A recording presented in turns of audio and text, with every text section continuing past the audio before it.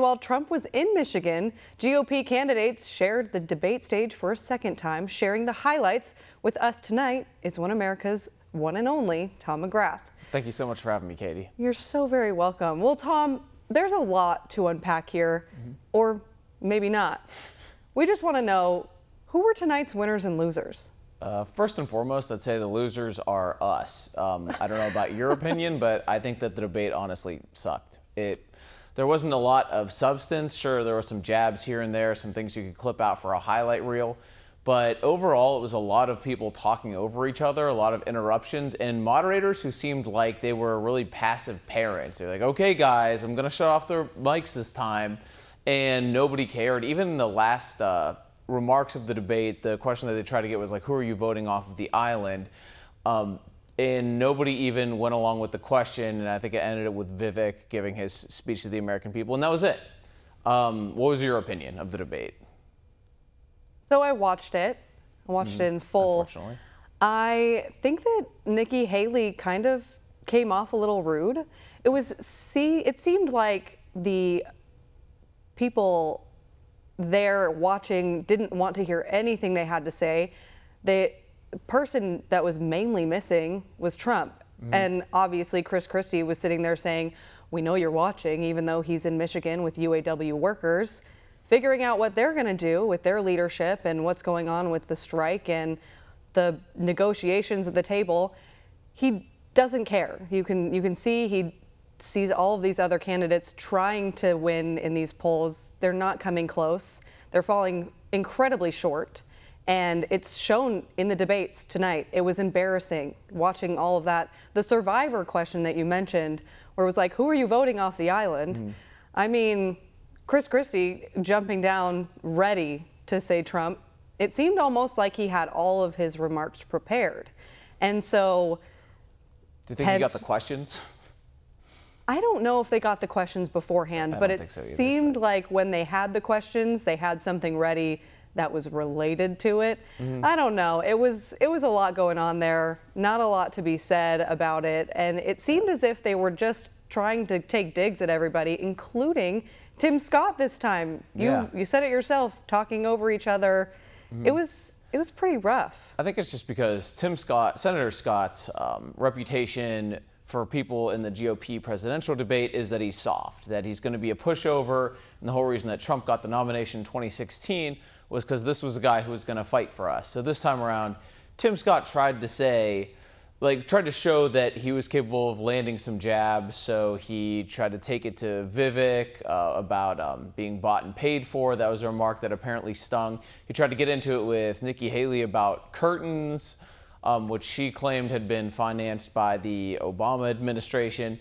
And then there was a point, because they were trying to differentiate each other, that he started talking about Ukraine aid. He was saying 90% of Ukraine aid, and I was ready for him to say, is pocketed and embezzled, and then he said is a loan. And then that immediately pushed that tough guy persona that he was trying to put forth. And I was like, now he just seems kind of, I don't know, like innocent, gullible. I don't know where to go with that. And I like Tim Scott as a senator. I just think that maybe he's not the right choice for a presidential candidate. What did you think of Vivek's performance? I think Vivek did a really decent job. I do see that he changed his position on some things. A lot of comments are going on X right now, and it's just talking about how he's too young still. Everybody's coming at him for not having enough experience in the field, and he's kind of touting his business experience, and that's something that Trump did when he first ran. So I think that he's trying to follow in his footsteps, but I don't know if he's losing his footing at this point. Seems like he's taken back on a lot of his promises when he first had the plans, and it just seemed very irrelevant to the questions that they were asking. He didn't seem as prepared this time as he did the first time, and I'm rooting for that one. I think that we do need younger presidential candidates, or at least different cabinet positions where we have a voice, because I'm a Zillennial. I don't claim myself as a Gen Z or millennial, but he's out here trying to fight for the younger generation. And there was a lot of talk about TikTok tonight, and he's pushing for it. Nikki Haley's yelling at him, and it just, like I said, not prepared, very irrelevant.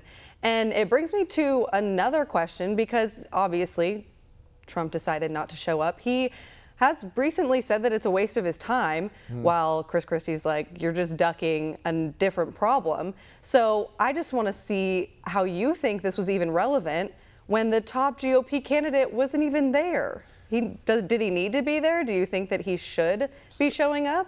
I mean, if you're playing the game of politics, the answer is no. He's already pretty much got it in the bag, unless some some event happens that takes him off. But that being said, if you want transparency with the American people, I think that you should debate. Now, I don't know exactly what Trump's strategy is. I'm not running his campaign.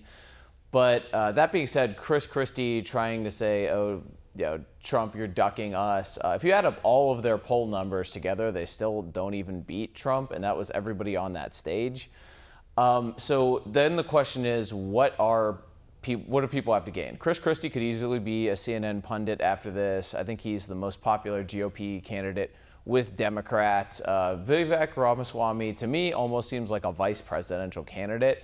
He hasn't really attacked Trump that often, and some of the things that he does on stage are Trump-esque. DeSantis, I think, actually was in it, trying to win it, but the tide has turned. And although DeSantis has been a fantastic governor of Florida, his delivery comes off as flat. And we've seen since 2016 that you need some sort of a flair in order to get the GOP nomination. Nick, do you have any idea why Nikki Haley might be running?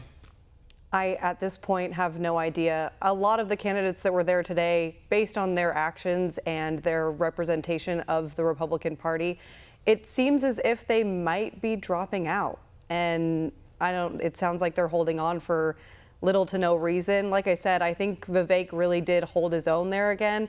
It seemed like he was being talked over a bunch, but he got some good points out there, especially about the gender epidemic happening out here, claiming it's mental health. That's something that I'd like to touch on. I don't know if you have more of an opinion on that. Did you think that he did a good job with that answer? I strongly disagree with it. I think that out of any of the candidates on the stage, he seemed the least cookie cutter. I think I saw Megyn Kelly tweet out, or I'm sorry, X out, if that's even a verb. I didn't know this was an MSNBC debate. Some of the answers just seemed a little watered down. It's like, okay, we all agree the border is bad. How do you deal with it? Vivek said, let's end natural-born citizenship. That's at least a stance that I haven't heard said on a debate stage. I didn't see anyone else espouse it. I think I heard Tim Scott jump in and say, yeah, it was intended originally for slavery, and now it's become a gateway into the United States for a lot of people. But other than that, meh. It was content. Tom, I wish there was more content and more to pull out of that, but I think that kind of does it for the GOP debates tonight. Thank you so much for coming on. Hey, thanks for having me, Katie. Absolutely. We'd like to welcome you to our new home for uncensored news and hard-hitting talk shows. If you're tired of cable companies and social media giants chipping away at your most basic and important right, freedom of speech, by shadow banning, demonetizing, censoring, and policing every single one of your posts, then One America News on Locals is just what you've been looking for. Finally, you'll have the freedom to express your point of view and stay connected with like-minded fellow patriots. And the best part is, OAN on Locals is only $5 a month. All of our credible, honest, unbiased reporting, ad-free talk shows, and exclusive content, all at the fraction of the cost of cable. So to watch, just click the join button to get the news you can't get anywhere else.